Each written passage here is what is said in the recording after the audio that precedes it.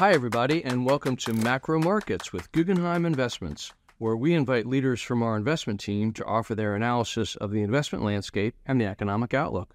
I'm Jay Diamond, Head of Thought Leadership for Guggenheim Investments, and I'll be hosting today. We are recording this episode on Wednesday, January 17th, 2024. Today, we're going to be discussing our 11 macro themes for 2024, which we published last week. Now, most years we publish 10 macro themes, but this year ours goes to 11. Now, that's for all you Spinal Tap fans out there. Now, listeners can find the macro themes chart pack at www.guggenheiminvestments.com/perspectives. Now, the macro themes represent the work of our macroeconomic and investment research group and represent just a few of the trends that we believe are likely to shape the investment environment in the year ahead. We're going to go through the 11 themes with the leaders of our macro group, our U.S. economist Matt Bush, and our investment strategist Maria Giraldo. Welcome back, Matt and Maria, and thanks for taking the time to kick off the year with us today. Great to be back. Thanks, Jay. Always happy to be here. All right. Now, we've grouped the 11 themes into 5 broad categories. So let's begin with the themes related to our economic outlook, the first one being soft landing hopes will give way to a mild recession. So the economy is in a really good place right now. Unemployment's below 4%. We have real GDP growth, solid but gradually cooling off. And inflation has come down significantly, by some measures already back to 2%. So with all this Goldilocks economic data, the market has gotten really optimistic and is really assuming economic conditions are going to stay this way. And at the same time, interest rates will come down. And this belief in a soft landing is actually pretty typical with what you see late in the economic cycle. Belief that the economy has come through the worst turmoil and good times are ahead. But a consistent theme in our outlook is that there are a lot of risks and things that could go wrong still. On the one hand, we've seen a steady slowdown in the labor market over the past year, especially in more cyclically sensitive industries. And there's really no reason that slowdown should suddenly stabilize now. And so we could see further weakness in the labor market that could spill over into consumer income and consumer spending. Another risk is that Fed tightening may have not fully flowed through into the economy yet. Credit growth has slowed sharply, but that was masked by expansive fiscal policy last year, and we could see a bigger drag this year. And then, on the other hand, you have risk in the other direction where inflation picks back up, whether that's due to new supply shocks or just companies seeing a better outlook and raising prices more. An upturn in inflation would really upset the soft landing balance as it would lead to more hawkish Fed policy. So there are reasons to be positive about the economy. We don't expect a deep economic downturn, but we think relative to the way the market is priced, there's still a lot of economic risks out there that keep the odds of a recession elevated. Now let's move on to the next theme. Under economic outlook, resilience gives way to bifurcation. Yeah, I'll talk a little bit about that one, and I think that picks up a lot on what Matt's talking about with there still being very elevated recession risks. And one of the things that's feeding into that is the fact that one of the tailwinds for 2023 that is now fading as we look out to 2024 is this idea that all that stimulus that came into the environment in 2020 and 2021 is now really quickly fading. And that's something that it was very uncertain at the beginning of 2023, whether it all needed to drain or just some of it needed to drain. And I think as we moved in through the economy, it seemed clear that all of that liquidity really needed to run out. And so if you're looking at our chart pack, that I think does a good job with a lot of these pictures and how we're framing these themes, what we see is that all the excess savings that really helped provide support for consumption is now gone for particularly the consumers in the lower income quartile. So the bottom quartile, for example, have already fully exhausted that excess savings. The top quartile still has a little bit of it left, but a lot of it has been exhausted. And those type of trends, I think, is going to give way to this bifurcated theme. And we're seeing it across a number of different areas. We also see it in the corporate credit world where the smallest companies are really struggling to cover their ongoing interest expense. So just again, another side of that excess savings fading very quickly. Now, we really want to dig more and more into how this is affecting small businesses that make up 50% of employment in the U.S. economy. But that data is very difficult to track because generally speaking, those type of reports only come out annually or semi-annually. They might be survey-based, etc.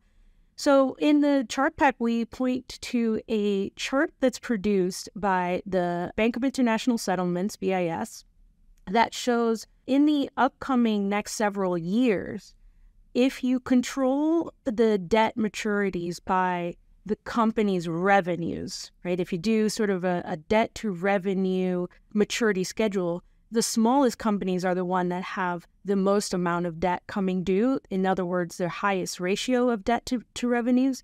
And that's going to be a huge headwind for the next several years. It only kind of gets worse as we look out to 2026.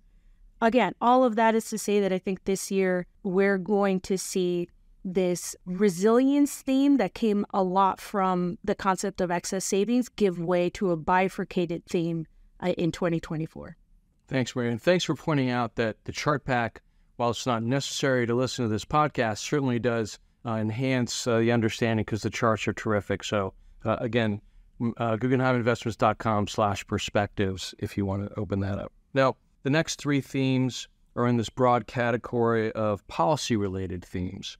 So let's start with negative money supply growth and the draining of RRP are key risks and may usher in deflation. Why don't you start, Matt, explaining what RRP stands for? So that's the Fed's reverse repo facility, which essentially is a good metric of how much excess liquidity there is in the system. And from a policy perspective, the market is overwhelmingly focused on the outlook for Fed rate cuts. And that's definitely a big, important part of the story. We expect the Fed will be cutting rates pretty aggressively this year. But the idea that once the Fed starts cutting rates, the economy is out of the woods and there's no more risk on the policy front, we think is wrong. First of all, we have to think of the lagged impacts of past Fed tightening and its consequences. And one of the most striking consequences has been the collapse in growth of money supply. Just like surging money supply growth was an early warning of inflation risks building in 2020 and 2021, a 4% contraction in money supply that we saw last year, which is the largest since the 1930s, could be a sign that inflation is going to fall more than many expect.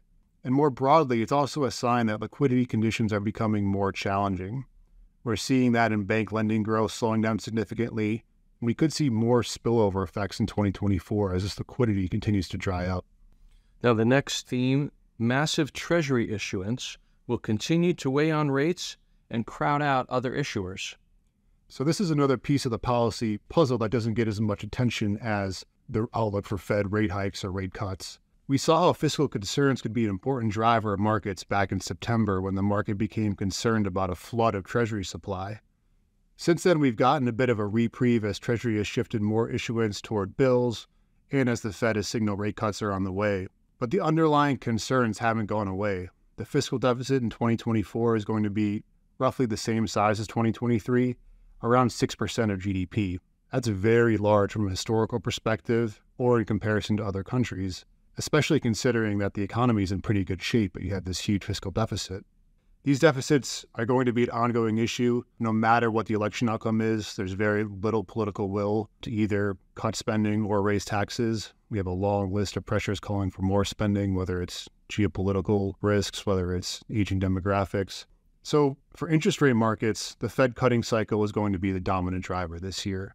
But the presence of these big fiscal deficits and the need for the market to absorb a lot of Treasury supply will limit how far yields can fall, we think. And this structural high fiscal deficit environment that holds up interest rates also means private sector borrowing is being crowded out, ultimately resulting in a less dynamic private sector in favor of greater government spending. Now, our third theme under the policy category is the end of the free money era will burst lingering asset price bubbles. Maria, what does that all mean? Yeah, this is related to a concept that we think that there's still potentially some remnants of the prolonged era of QE and the low rate environment that the market really hasn't fully priced in yet. And as Matt said, there's a confluence of different factors that are impacting markets. But in general, when we're looking at the central bank balance sheets, for example, we can see that they peaked in 2021 and in early 2022 and have been on a general decline. That's something that's going to continue to impact markets, and we think to the downside. In the chart pack, as I mentioned, again, great visuals, but you can see the peak with central bank balance sheets historically has been related to how the equity market moves up until about last year. Last year, we continued to see a shrinkage in global central bank balance sheets, but then the equity market actually started to move in opposite directions. Well, let's think about some of those lingering asset price bubbles that had lingered, I should say, post-COVID into 2020 and 2021, but have since deflated. Just for comparison, you have cryptocurrencies, for example, where broader index measures show that the cryptocurrency index is down 50% still from the peak. Another one is SPACs. There was a big SPAC bubble in 2021. That's down 40% from the peak. But again, as our chart shows, the equity market really hasn't seen that repricing that has occurred in other bubbles as a result of the shrinking in global central bank balance sheets. So we're just sort of highlighting there's a little bit of a disconnect there. Some maybe might push back and argue that that's not fair comparison because the equity market has seen increased earnings. But even when we look at something like PE ratios, which then controls for earnings, we still think that they're way too elevated considering the fact that central bank balance sheets are shrinking and expected to shrink over the next year. So there's a little bit of repricing there that has to happen. And again, it's just an effort for us to continue to, point out that some of the clouds in the macro environment and the market and policy environment haven't really cleared. And that's something that we should remain vigilant of. The next two themes are specific downside risks that you're calling out. To start, record global elections and geopolitical instability will lift economic uncertainty. This theme is intended to highlight that we are operating in a record global election backdrop. It's in an environment, too, where there are wars raging and intense geopolitical uncertainty, and elections tend to breed even more uncertainty because, how global economies deal with tensions is just always goes back to people, right? Their relationships, political and economic agendas. So not knowing the outcome of an election, of course, it's hard then for the market to just count on a status quo type of environment. We just saw the outcome of one such election in Taiwan, where the outcome was less than desirable for China. The headlines were filled with commentary about how voters dismissed China's warnings and how China would react. And that just doesn't make for a very stable environment when the U.S. is managing its relationships abroad. Now, as it relates to the market, we are going to come back to this concept of geopolitical risk toward the end of our discussion when we talk about the opportunity that it's breeding. But we do think that by the end of the year, as the world moves through these global elections, we're likely to see some surprises along the way, and that's going to keep feeding into heightened economic uncertainty. Now, the next downside risk is one that we and others have been talking about for a long time, but clearly there's no end in sight, and it is commercial real estate stress will intensify and spill over to small banks. Yeah, and good point that a lot of participants have been talking about this already. And I think actually investors are maybe growing a little bit desensitized to what's going on in the commercial real estate market and in the office market in particular, because it's in the headlines a lot. Growing vacancies, the maturity wall is something that newspapers continue to harp on, and this concept of Armageddon in the commercial real estate market. So we apologize for piling on to the growing chorus of the doom and gloom, but we do think it's an important theme, and it's going to continue to have an impact, mainly because there is a sort of circular reference that's happening within the commercial real estate market and the banks, and especially the small banks. So, we track very closely the FDIC's data just to see how banks are doing fundamentally, and we can clearly see that in the non-owner-occupied category of banks' loans books, the stress rate is climbing very quickly on a quarter-over-quarter basis. The recent increase was the largest we've seen since 2009. Now, what the commercial real estate market needs, in addition to buyers, is lenders. It needs both parties to step in order to help price discovery. And that's exactly what's not happening. Because the banks are seeing their loan books deteriorate in this space, they're going to stay defensive.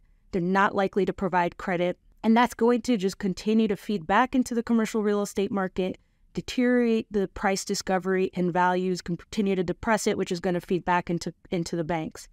So there's just this sort of feedback loop that is likely to keep the commercial real estate market stuck for many years in a period of just having to operate under a higher interest rate environment and a stricter lending environment. So we think this is something that's going to continue to weigh on risk sentiment and markets in general. And just to add into that feedback loop, we talked about bifurcation earlier and the weakness that's likely to come for small businesses who small banks have a disproportionately large exposure to, and who also are obviously major occupants of commercial real estate. So that's kind of this third pillar of weakness that creates this feedback loop.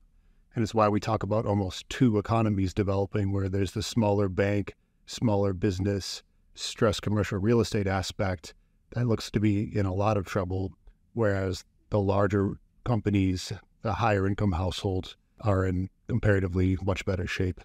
We also have an upside risk in our themes for 2024. It's technological innovation and competition will continue to transform the economy. Yeah, there's a lot of encouraging things going on the technology side of the economy. And we think the biggest upside risk for 2024 is that we get strong productivity growth. And that would be doubly positive because it means both we see good economic growth, and because it expands the supply side of the economy, it doesn't generate inflation. Productivity is notoriously hard to measure and even more difficult to predict, but I think there's encouraging trends going on that can help us feel good about the outlook for productivity. And one of the biggest of these is technological innovation. We're obviously seeing a lot of hype around artificial intelligence, and that's spurring a lot of new investment and new spending. Our chart shows that revenues at the Magnificent Seven tech companies could surpass total revenues of all 2,000 companies in the Russell 2000 index, which shows how tech-dominated the market has become. And there's also a strong policy push for more domestic investment in high-tech manufacturing. We saw new construction and manufacturing facilities explode in 2023 as fiscal incentives from the CHIPS Act and the Inflation Reduction Act spurred more interest in building things in America. This building of new manufacturing plants alone probably boosted real GDP growth last year by around 0.5 percentage point, so a sizable contribution. More of this reshoring of production, especially if it's focused on advanced technologies like semiconductors, would be a positive offset to the slowdown in other parts of the economy. Well, great. So the things we've been discussing are very broad topics, but we do bring it back to market outcomes. And so to conclude the categories, our fifth and last category, we have market outcomes that we're going to be looking for in 2024. So to begin with, Fed easing cycle will drive long-end rates lower than anticipated. So I mentioned earlier, we expect the Fed will be cutting rates substantially this year. Our base case is we see the first cut in March and most likely cutting at 25 basis point increments at each meeting after that. The inflation data has been really encouraging over the last few months. And at the same time, the Fed is growing more concerned about some of these downside risks to the economy we've talked about. So it's pretty clear they're headed toward rate cuts. This transition to Fed cuts is going to be a positive tailwind for fixed income performance in 2024. Typically, from the time the Fed stops hiking to a year and a half later, which would line up with the end of 2024, we see the 10-year Treasury yield falling by about 150 basis points on average in past cycles. In this cycle, the 10-year yield is still roughly where it was at the time of the last hike, meaning there still could be a lot more downside from here. And this transition to a cutting cycle is also important as it should lead to more relative outperformance of longer duration fixed income instruments compared to cash holdings. A lot of investors are sort of hiding out in money market funds right now, but with rates headed lower, they'll be earning less on that cash and at the same time missing out on the rally in longer term rates. The next market outcome that we discuss is that private credit will cannibalize banks' role in leveraged credit even further. Yes, and let's go back to what I mentioned about the commercial real estate market. The banks themselves have been tightening underwriting standards, not just for commercial real estate, but just across the board. So for commercial and industrial loans as well, for credit cards, et cetera. In the private credit space, or in this broader CNI, average corporate type of company, there has been a solution to step in, and that has been the private credit market, private lenders who, along with private credit, have combined with private equity to provide solutions. And that has caused a shrinking in banks' role in leveraged credit, which is something that really began a long time ago, really post-financial crisis as a result of a lot of regulation on the banks. So we just think that that's going to continue, especially the environment just feeds that type of participation from private credit. We've seen a lot of flows into private credit as investors have had a strong demand for credit with yields where they have been, but not a lot of supply for a lot of the reasons that we talked about. One, just being tightening standards, causing a decline in issuance in the broadly syndicated market. But we think that over the next 12 months, that's likely going to continue. We'll see a little bit of a pickup of supply, but still very limited relative to where it was in 2021 and 2022. We're going to continue to see increased demand for credit as a result of just yields where they are. And so that's going to continue to breed opportunity in private credit markets. But for us, the big focus is going to be on how that impacts the bank's role, and in particular, how that maybe sows the seeds for future credit cycles. And finally, our 11th theme, out of chaos comes opportunity, fixed income. So we did something a little bit unique here. We're big students of history at Guggenheim, and we really wanted to study what happens historically when you have heightened interest rate volatility, the potential for heightened equity market volatility, which we haven't talked about in this podcast, but it could return this year, just given we're still at inflection points in the economic environment. What happens when we have heightened geopolitical uncertainty and when we have heightened economic uncertainty? And so we went back and pulled together a variety of different indexes to combine these and create a sort of Guggenheim chaos index.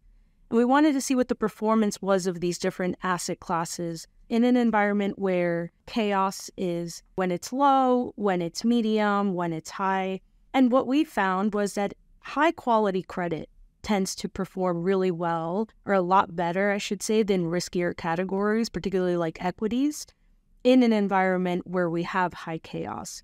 If you are of that belief, if you're watching and monitoring the global election cycle, you still feel like it's a very elevated, highly uncertain economic environment, we would invite you to take a look at that chart and just recognize that high-quality credit can provide that buffer for downside risks in that type of environment.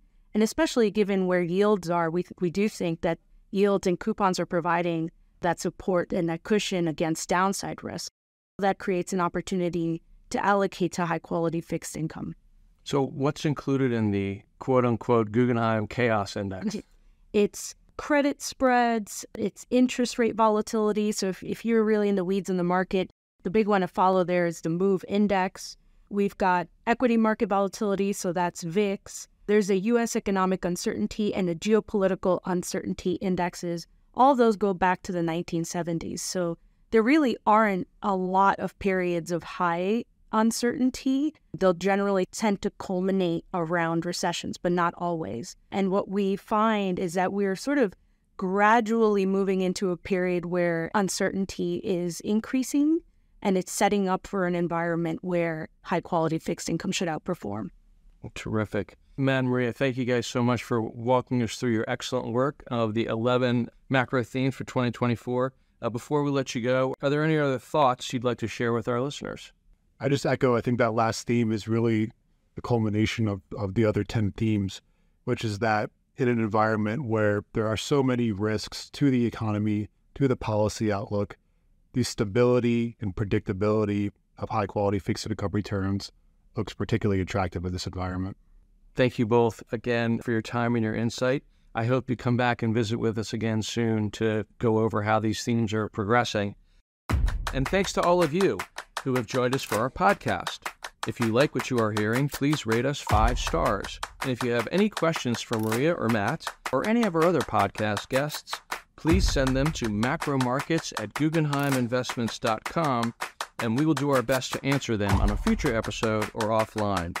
I'm Jay Diamond, and we look forward to gathering again for the next episode of Macro Markets with Guggenheim Investments. In the meantime, For more of our thought leadership and the 11 macro themes for 2024, please visit GuggenheimInvestments.com/perspectives. So long. Important notices and disclosures. Investing involves risk, including the possible loss of principal. Stock markets can be volatile. Investments in securities of small and medium capitalization companies may involve greater risk of loss and more abrupt fluctuations in market price than investments in larger companies. The market value of fixed income securities will change in response to interest rate changes and market conditions, among other things. Investments in fixed income instruments are subject to the possibility that interest rates could rise, causing their value to decline. High-yield securities present more liquidity and credit risk than investment-grade bonds and may be subject to greater volatility. This podcast is distributed or presented for informational or educational purposes only and should not be considered a recommendation of any particular security, strategy, or investment product, or as investing advice of any kind. This material is not provided in a fiduciary capacity, may not be relied upon for or in connection with the making of investment decisions, and does not constitute a solicitation of an offer to buy or sell securities. The content contained herein is not intended to be and should not be construed as legal or tax advice and/or a legal opinion. Always consult a financial, tax, and/or legal professional regarding your specific situation. This podcast contains opinions of the author or speaker, but not necessarily those of Guggenheim Partners or its subsidiaries. The opinions contained herein are subject to change without notice. Forward-looking statements, estimates, and certain information contained herein are based upon proprietary and non-proprietary research and other sources. Information contained herein has been obtained from sources believed to be reliable, but are not assured as to accuracy. No part of this material may be reproduced or referred to in any form without express written permission of Guggenheim Partners LLC. There is neither representation nor warranty as to the current accuracy of nor liability for decisions based on such information. Past performance is not indicative of future results. Guggenheim Investments represents the investment management businesses of Guggenheim Partners LLC. Securities are distributed by Guggenheim Funds Distributors LLC.